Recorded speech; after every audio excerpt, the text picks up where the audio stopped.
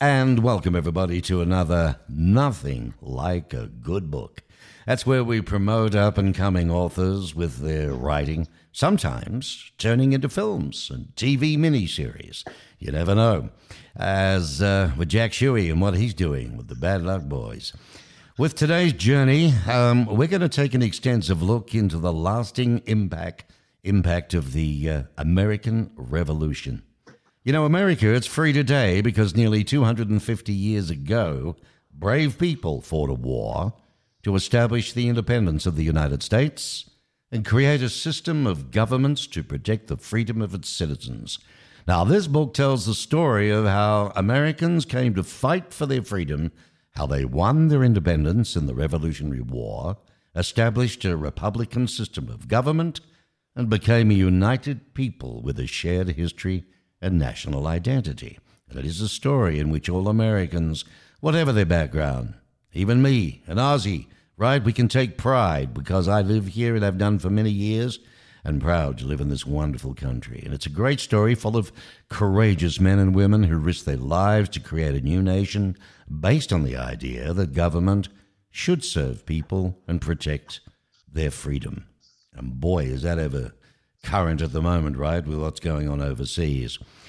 A generation of founders expressed ideals of liberty, equality, natural and civil rights, and responsible citizenship, ideals that have shaped our history and will shape our future. And that's from the author himself, Jack D. Warren, Jr. And Jack, it's lovely to have you. Thank you for coming on the show. Well, Mark, thank you for having me. Well, as the turning point between colonial origins and the free nation of America, the American Revolution holds persisting importance.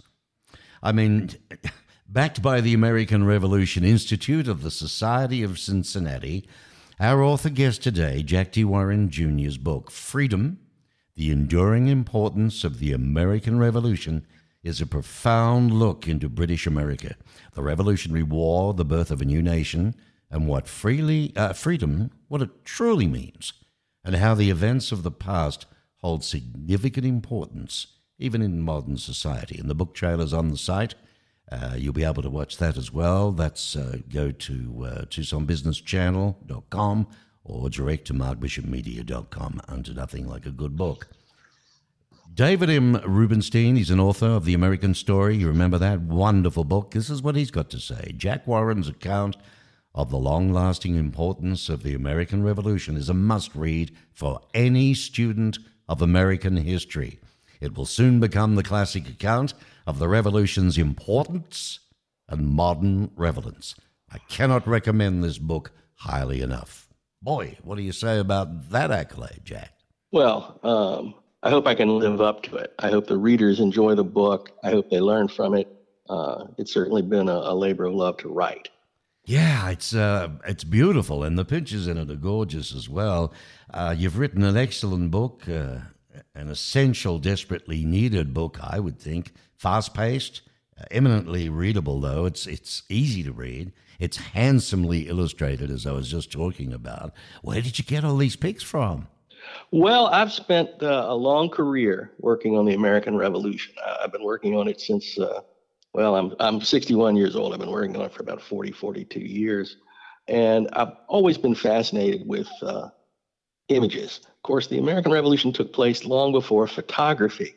And so the only images we have from that period are paintings, drawings, maps, and so on. And compared to later wars, later conflicts, there aren't so many. So you cherish each one and study each one, and they all have lessons to share with us. So I wanted to share those with the readers. Well, the book, folks, I mean, you've got to see this. It has a vast collection of full-color reproductions of paintings of the colonies, people, battles, and maps, beautifully illustrated, as well as a multitude of quotes from America's founding fathers. Freedom is accurate, detailed, it's all-encompassing. In fact, David Duncan, president of the American Battlefield Trust, he quotes this: not only has Jack Warren written an excellent book, he's written an essential, desperately needed book, fast-paced, readable, and so on, like I said before. You know, Jack, it tells the pivotal story, your book, of the courageous men and women who risked their lives to create a new nation, based on simple an idea, right, that the government should serve people and protect their freedom. So how would those courageous men and women feel now about their new nation? Well, the historian's job and is to share the past with his readers, and I hope the readers will draw their own conclusions and learn to apply the lessons that the book has to offer, that the past has to offer to us in their own way. Actually, I think one of the challenges historians are facing these days is the sort of demand to which many of them rise, that they should engage in politics to express their own political views and so on. And that's not what I think the historian's task is. The people who fought the revolution would be amazed by the world in which we live, which is so different than the world that they knew. Yeah, right. I mean, just on a matter of scale, there were only on the eve of the revolution, there were only about 2.5 million people in what became the United States. 2.5 million. And to put that in perspective, that's about as many people as live in, say, metropolitan Pittsburgh or San Antonio. That's the entire population of the United States at the time of the Declaration of Independence. And that, if 2.5 million sounds like a lot to readers, think about how large what we would call the sort of politically empowered number of people were. Obviously, you have to immediately cut out all of the women, so that's half of the 2.5 million. Now we're down to about 1.2 million. You have to of the remaining males, you've got to cut out about 40-50% who are all under the age of 20, who don't have any rights to participate in political life. So we're down to a little bit more than 500,000, 40% of which would be slaves. So cut out another couple 100,000. You're down to 250,000 people maybe who could participate in public life, adult white males. Of those, you have to get a sufficient number who possess property, because at the time of the revolution, only people who possessed a certain amount of property could vote in most places. You're down to under 200,000 people. And so the political life of America at the time of the revolution involved about as many people as, say, live in Charleston, West Virginia, or Yuma, Arizona today.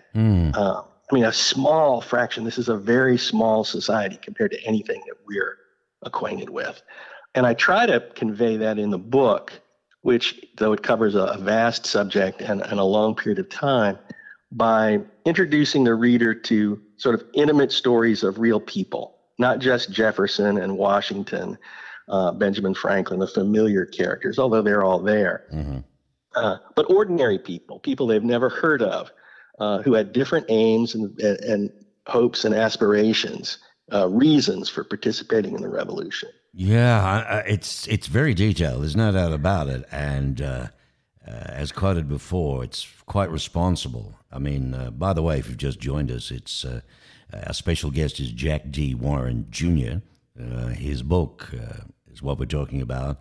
It's called Freedom, the Enduring Importance of the American Revolution. I know you might roll your eyes a little, but this one's different, and it's darn good, and it really explains a heck of a lot.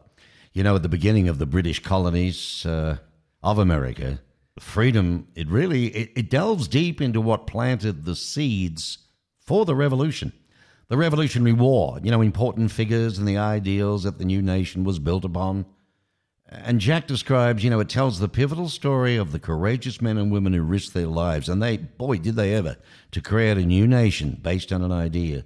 You write in the book, Jack, that our free society is based on national and personal independence, Republican ideals and governance, a sense of shared national purpose and identity forged by the trials of the Revolutionary War, and ideals, liberty, equality, natural and civil rights, and responsible citizenship that have defined our history. Where's it gone wrong, my friend? Oh, I don't know that it has gone wrong. Free society is a messy society by nature. If it's going wrong in any way, it's in any effort on any side of the political spectrum to stifle reasoned debate. People should be free to speak, to speak their mind, to express their views, and there is a rising intolerance across the political spectrum and people expressing honestly held beliefs that differ with those of others. And a free society has to accept differences. I mean, Aristotle said it's the mark of an educated person to be able to entertain a thought without accepting it. That's the beginning of civil debate in a free society. If we have one thing to remember and embrace, regardless of what our political views are today, that's what it is.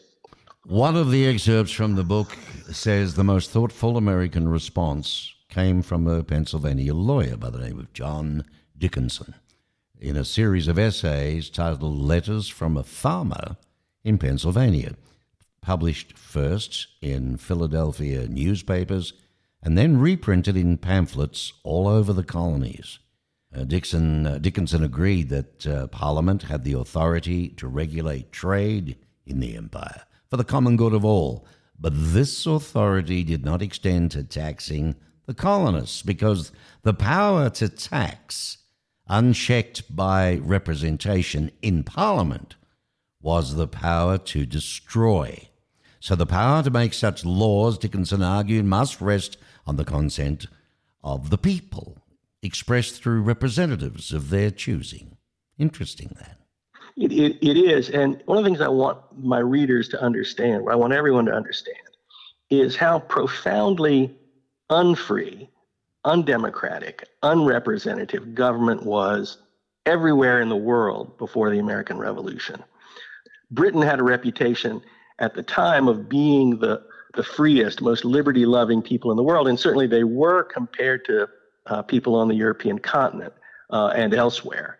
But the fact of the matter is that British governance and society on the eve of the American Revolution, the middle of the 18th century, was not free in any way that we would define freedom. And in the opportunity to participate in political life in Britain was extremely circumscribed. Only a very limited number of people could vote. And frankly, voting didn't matter much because Parliament was full of rotten boroughs and bizarre practices, Birmingham and Manchester and Leeds, which were growing enormously on the eve of the Revolution. Those are, the great 19th century industrial cities of Britain, which had barely existed when Parliament had been organized in the medieval time. And so they didn't have any representation at all in Parliament. They were growing rapidly in population, but those people weren't represented either. They say either. The colonists weren't represented. People all over Britain weren't represented. On the other hand, you had what are called rotten boroughs, places in England where that had been perhaps populous places in the Middle Ages, but where the population had withered but still got to elect members of Parliament. There's one parliamentary borough referred to as Old Sarum. It's outside Salisbury. Old Sarum had been a substantial place in the Middle Ages, but by the middle of the 18th century, its resident population was basically sheep. Yeah. But it still got two representatives in Parliament who were chosen essentially by the landowner who owned the place where the town of Old Sarum had been. So the idea of political representation, which is a fundamental aspect of government everywhere today, was virtually unknown, even in the country regarded as the freest country in the world. The United States, when it established a constitution, specified that we will count every American every 10 years, a novel idea in 1787, and we will base representation on our actual numbers, adjusting it every 10 years as needed. That was an absolutely novel idea in the revolutionary generation. And so that's just one aspect of freedom, is the right to participate in public life and to do so on basis of equality with other people who get to vote. But there are any number of other ways in which freedom, as we understand it, didn't exist before the revolution. Freedom of thought, freedom of religion, freedom of expression, all of those things were stifled. Yes. And the revolution rejected those restrictions. Well, one of the things I try to do in the book, one of the things I try to do in the book is actually to define freedom for my readers. Freedom is often a sort of vague term to many people. And some people will use freedom and liberty as meaning the same thing, and then they actually don't. Liberty is, of course, has a Latin root, libertas, and freedom is an old Anglo-Saxon term, and they have different meanings. Liberty is the absence of restraint, right? Nobody's going to tell you what to do if you're at liberty. And so we have a Bill of Rights which protects our liberties. And what it does is it says government shall not do these things and does not have the power to invade these areas of our lives to tell us what to do. So liberty is one central idea of freedom for us. So is equality. But now equality is and of course is one of the battleground issues of our time. What does equality mean?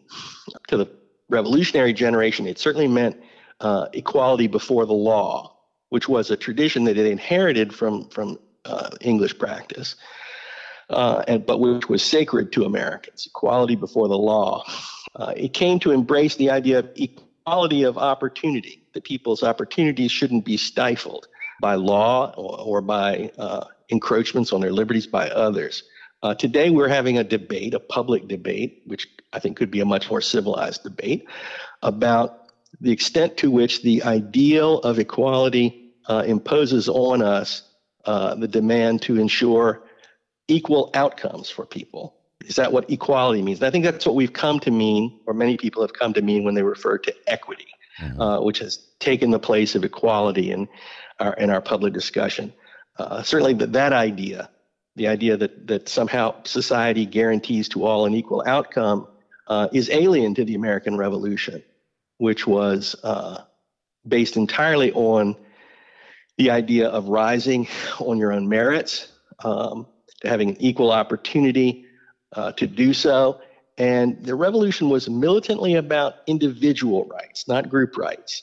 And we talk a lot today about group rights. But that idea is alien to the revolution. So you have liberty, you have equality, natural and civil rights.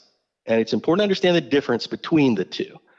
Natural rights are rights inherent in the human condition. They're the same everywhere. And so when we look abroad and we see atrocities taking place, as we do this week, we know those are violations of fundamental human rights. They're the same for everyone. Civil rights are different. They will vary from country to country and circumstance to circumstance. And those are not universal. They change with circumstance, but they should be consistent with our principles of equality and liberty and natural rights as well. A key component of our concept of freedom is citizenship. That is, our opportunity to participate in the body politic, in the life of the country, in public life, but also a responsibility to serve the republic, particularly when called upon. Military service is the most famous and most obvious example, but to vote, for example, and to take voting seriously and thoughtfully. Those are all responsibilities of citizenship, and citizenship is one of the vital components of freedom as the revolution defined it. Well, Jack, it seems your passion for the American Revolution doesn't end with this book. You've worked for years to preserve historical locations and monuments. You've also written a variety of works on American history. A real passion. It is. In fact, this book reflects that. It looks a lot, your older readers anyway will remember the great American heritage illustrated books of the 1950s, 60s, early 70s, large format books. And that's what this book was conceived to be, the same kind of book, a modern treatment of the American Revolution, beautifully illustrated, telling the whole story. To be honest, I've spent my entire adult life studying early American history, writing about early American history. I was an editor of George Washington's papers at the University of Virginia. I wrote a book about Washington's presidency. I've written other things about the revolutionary generation is my specialty. This was a special project because this was an opportunity to pull together what I thought I had learned over decades of study. The revolution as I understand it. It may seem a little odd to your listeners to say a general history of the revolution, general history of anything, is a really personal undertaking, because what you're doing is sharing with your readers the framework that you've created for yourself for understanding some major event. It's a really fun challenge, no doubt. And, I'm grateful to the publisher that indulged my over 400 pages and big format and lots of color. And because I wanted to share this story, I regard the American Revolution as our national epic. And I know that many listeners, people who love history, may think of, say, the Civil War in that way. And I will take nothing away from the importance of the Civil War in our history. But you need to grasp what the American Revolution's transcendent importance is. It changes the direction of the United States forever. It defines our national ideals. The rest of our history, including our Civil War, is a consequence working out of those ideals. And it was long and it was hard. The American Revolutionary War, the war itself lasted from 1775 to peace in 1783, 8 years. It's the longest war in American history, at least up until these interminable, undeclared, Asiatic wars of our time. Yeah. And it touched everybody. It touched all parts of the country. It reached from Florida to Maine, west to the Mississippi River. Thousands upon thousands of people were killed and wounded. Yes, shocking, homes destroyed. And yet the West got away with it all, didn't it, really? South on the Mason-Dixon line. I mean, this part of the world never knew what was going on, or did it? What part of the world do you mean? Oh, I'm talking about the West. Oh, well, no, it doesn't, the far West is not intimately involved in the Revolutionary War itself, but the implications of the Revolution for the future of the West. I mean, without the Revolution, it's a reasonable question. Historians, by the way, are supposed to not play what if, but I love what if. Right. And I want the readers to play what if. No, fair what enough. What if no revolution? Does the United States, or does what colonial British America wind up spanning the continent? By 1850, America will be well positioned on the Pacific Ocean, a transcontinental republic. Mm-hmm. That doesn't happen, I don't think, without the American Revolution, because without the American Revolution, you don't have the massive flow of people in the 19th century into, if essentially what became the United States is like Canada, you won't get that same flow of people. Maybe our history looks a lot more like the history of Canada than it does the history of the United States. And so I suspect the far West remains a Spanish colony for a very long time, achieves its independence perhaps in the 19th century, but that's even questionable. I mean, keep in mind, the American Revolution is the first of the great revolutions against European empire. Yes. And if it doesn't succeed, it's a reasonable question, are there going to be revolutions in Central and South America as there be in the generation after the American Revolution? So, the American Revolution changes the course of what will become the history of the United States, obviously, but it also has an enormous influence on the future history of the Western Hemisphere and the world at large. Yeah, I mean, gee, you're a great talker, mate. You're a featured speaker, in fact, on Washington in a series of history dialogues for members of Congress and published in David Rubenstein's The American Story, Conversations with Master Historians. And you also appeared on the PBS NewsHour, C-SPAN's Washington Journal, American Presidents. That was a great show. And NPR's All Things Considered. All giving you a thrill. Anything that was your favorite there, do you think? I enjoy talking to a live audience. And so I enjoyed, maybe I shouldn't say that on a show like this, but I love reaching people I can see. Yeah, I can relate to that too, but you never know. The beautiful thing about podcasts is they can be heard in so many ways. You'd be surprised how they're heard, and consequently, more will hear you. And that's what the important thing is all about. This book, titled Freedom, the Endurance Importance of the American Revolution, and Denver Brunsman, he's editor of the American Revolution Reader. He had this to say in our last accolade before we head off. But in Freedom, Jack D. Warren Jr. provides an ambitious yet highly accessible narrative of the full American Revolutionary era. Each page brims with illuminating details about not only how Americans agitated and fought for their freedom, but why. The importance of the American Revolution has become muddled as more time passes, and freedom is a refreshing, fact-based approach to educate future generations, perfect for educational settings and those seeking a better understanding of Americans' origins. Freedom. The enduring importance of the American Revolution is the best of its kind. Wow, that was another great accolade. There's no doubt about it. People really respect this brand new book. Jack, can I ask you this? What do you feel that's in this book that perhaps you haven't been able to express before? That the American Revolution astonished the people who participated in it. When it was over, they were amazed at how much they had managed to accomplish, that they had defeated one of the world's great powers in a war for national independence, and it created a new nation, imperfect in many ways, we know that, but extraordinary. They knew they were living through remarkable events.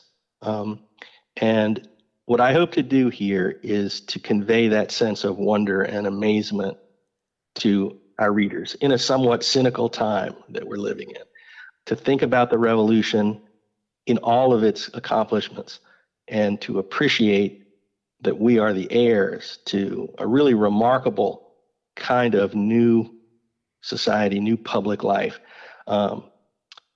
It was the revolutionaries announced that they had created a new order of the ages. Mm-hmm. It's our job to perfect that. They articulated ideals, liberty, equality, natural civil rights, citizenship, that shape who we are today. They knew that what they had created was imperfect and incomplete. It's our job to fulfill their hopes, their dreams, their aspirations, make them our own. Mm. Yes, well, as you said before, despite the many factors that contributed to it, the economic success of the United States was not inevitable. It was contingent on decisions Americans have made, beginning with decisions made in an effort to resolve the severe economic crisis that followed the Revolutionary War. And that had a big part to play as well. There's so much in this book. I know you scare the living daylights out of people when you say 400 pages, but you need to explain that a lot of them are pictorial and they're worth seeing, and the book is something you want to sit down with by the fire. It's one of those, and it's fabulous, all right? And it's called, what's it called again? Good, you remembered. Yes, that's right, Freedom. Freedom with a capital F. The enduring importance of the American Revolution. Right? The real importance of it. What shaped America? What came out of it? Everything that you do today and walk on and think about and do, somehow or other came out of what happened way back when. Way back when. And I wonder if their spirits still haunt us. Jack, it's been an absolute pleasure. Excellent talking to you. Lots of fun. Yeah, great book. I hope it does exceptionally well. Where can one purchase it? Christmas gift. What a beautiful idea. Well, Thanksgiving as well, you know. Right. Well, Thanksgiving, Christmas, New Year's. All right. Don't go, you don't count your chickens. So seriously, where can one purchase this? It's readily available online from the major book dealers. Obviously, Amazon is the biggest book dealer in the country. All I have to do is put the word freedom and my name, Jack Warren, into the search box, and it'll come up. And I hope it winds up in every local bookstore as well. We need brick and mortar bookstores as much as we need online books. So, but it's widely available. Okay, that's good. So Amazon's a good start. Do you have your own site as a matter of interest where it can be bought from as well? No, and I do not. I don't know that, but as I say, it's widely available online. So we're talking very well Barnes and Noble and all the traditionals, okay? All the traditional outlets have it, and they're doing very well with it, at least here in the first couple of weeks. That's great. That's great. Good on you, mate. It's put a lot of effort into this one. Took you a long time, a lot of work burning the midnight oil, and congratulations. I think you've got a fantastic winner here. Freedom, the enduring importance of the American Revolution, written by none other than Mr. Jack Dwayne Warren Jr., correct? That's me. That's you. Good luck, my friend. All the best. And thank you. Peace Good luck to you, and thank you for having me. You're most welcome. Goodbye now. Bye-bye now.